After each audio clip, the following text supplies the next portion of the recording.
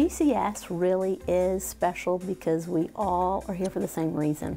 We love Jesus Christ and we want to raise our kids not only in faith but in excellence. The school meets the whole child, not just the academics. All schools teach academics, but here at GCS we get to teach math, writing, reading, but we get to do it and talk about Jesus at the same time.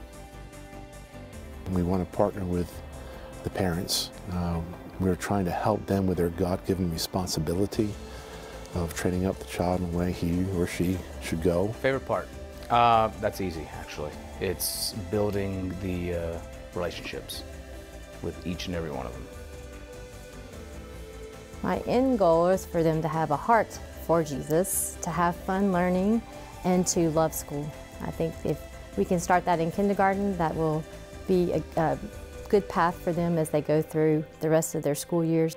My end goal is for the students to just know that it's okay to make mistakes, all right? And that it's okay to learn differently from someone else. My end goal for this year is obviously the academics, that they'll be reading where they need to be before they go to first grade. But just that they've learned their memory verses, and not just learned them, but have taken them to heart and have been able to work together and make new friendships that will last through their time here at Grace. It's just a gift to be able to help our students grow as little people into God's people, and that's the priority. Athletics at GCS is an extension of the classroom. It is something that the kids look forward to. A lot of the teachers are coaches and some of the parents are coaches.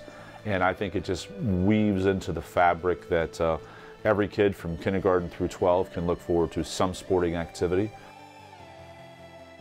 As a school that's grounded in a biblical worldview, we want our students to understand that they are image bearers of a creative God, our God as creator, and that each and every one of us innately has those characteristics because we bear his image.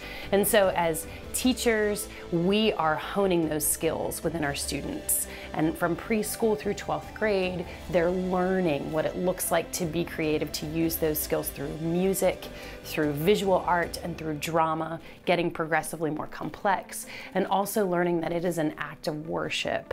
And they will be able to use this throughout their lives, whether they become professional artists or musicians or not.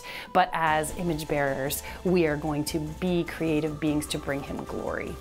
If parents want their kids to be challenged academically, but also to be mentored spiritually and to grow in how to relate to one another selflessly, the golden rule, put others before yourself, then GCS is where they want to be.